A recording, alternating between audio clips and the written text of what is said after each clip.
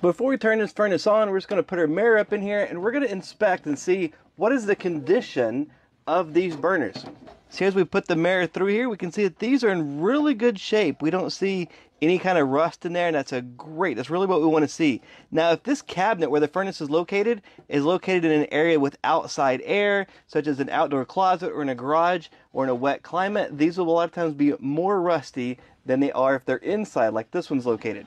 Here we can see that burner is in really good shape. We don't see any rust on there, and that's exactly what we want when we're looking at these furnaces. We want to make sure it's in good shape, and also that they're lined up. We can see the crossover tubes are lined up, and that's exactly what we want. We don't see any kind of cobwebs in there. It's all clean.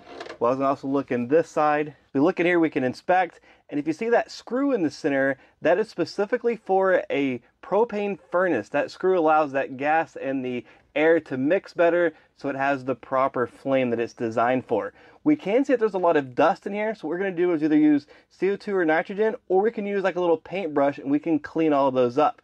We also make sure that we inspect these spuds and orifices, make sure those are all in really good shape.